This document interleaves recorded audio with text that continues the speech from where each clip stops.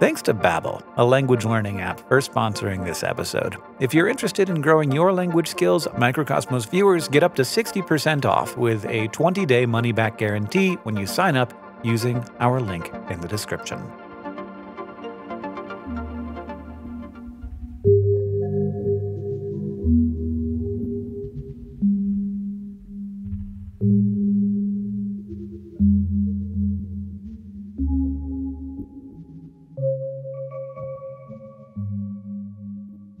You may not want to think about it this way, but your mouth is really just one giant wet cave for microbes.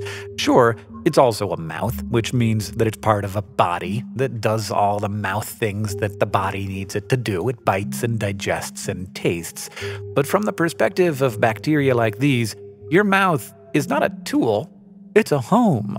It's a place that provides shelter and food, but it is also a place that can pose many threats. And the interplay between our mouths and the microbes that take up residence within them ends up inevitably affecting our own health.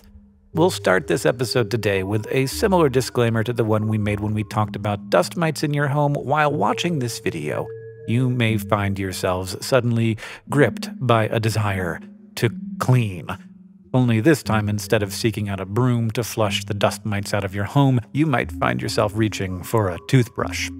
So it is with that in mind that we need to extend a big thank you to Ella, a friend of our master of microscopes. Ella kindly ate a lot of sugary food and skipped brushing her teeth for 2 days to make this video possible. When Ella texted James that, quote, "My mouth is totally gross and perfect for sampling," the result was this: tartar and plaque scraped off her gums and the spaces between her teeth. Within these samples, you can see dense populations of bacteria, some of which move around quite a bit, like the corkscrew-shaped spirochetes here. As is so often the case, the microscopist Antony van Leeuwenhoek got there long before we did. In 1677, he published a paper documenting the little animalcules he observed under the microscope. Among his many illustrations and depictions is a set of drawings depicting the bacteria that came from his own mouth. In 1889, a dentist named Willoughby Dayton Miller published the book Die Microorganismen der Mundhöhle, which was translated and published a year later under the English title The Microorganisms of the Human Mouth, the local and general diseases which are caused by them. In the first chapter, he wrote, "It has been established beyond all question that myriads of microorganisms are constantly present in the human mouth, and that these, under favorable circumstances, are capable of manifesting an action of the utmost significance upon the local as well as the general health of the patient." This statement would be the foundation of a major shift in our understanding of tooth decay. At the time, there was a theory that tooth decay was caused by some kind of wiggling worm that needed to be driven out of our mouths. But Miller developed an alternative explanation called chemoparasitic theory, where the bacteria in our mouths ferment sugars, but in the process release acids, which then cause our teeth to decay. And humans had been cleaning their teeth for millennia, including with ancient tools like porcupine quills, but the chemoparasitic theory gave a more specific and accurate framework to think about how we clean our teeth. And it would shape much of how we approached dental disease in the 20th century, including brushing your teeth, flossing, and the addition of fluoride to toothpaste. But while Miller's work helped us uncover the idea of microbes as a mass interacting with our teeth, it turns out that understanding the specific roles of individual microbes within that mass is much more complicated. To understand how complicated, we only need to look at 2 of the protists we've found on Ella's teeth. The first is Trichomonas tenax, the gourd-shaped creature swimming here. Trichomonas tenax likes to take up residence in the teeth, gums, tongue, and saliva, and it is associated with several diseases in the body, but it's not clear if it's involved at all in periodontal disease, which you can think of as diseases that involve inflammation of the gums. Scientists have been finding Trichomonas tenax in samples that come from patients who have periodontal disease since the 1960s, But that is not the same as finding out that the microbe itself is causing disease. And then there's the blob-shaped Entamoeba gingivalis, which was the first amoeba found inside of humans. It has a name that you might immediately associate with gingivitis, and for good reason. This protist is found in high numbers in people with periodontitis. But again, that doesn't necessarily mean this protist actually causes the disease.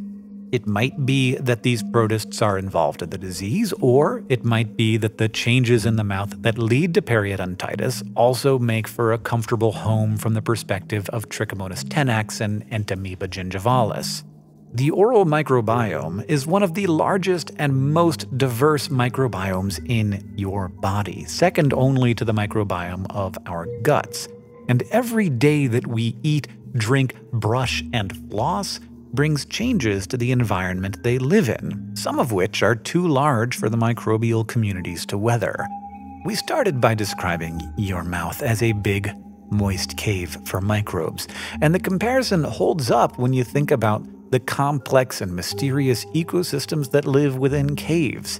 They are enigmatic creatures that latch onto walls and swim within the waters, that hide themselves and shape the environment around them. But for the organisms of the cave of your mouth, well, we feed them and we nourish them, and then we destroy them because we have to, never fully knowing what it is that we have washed down the sink.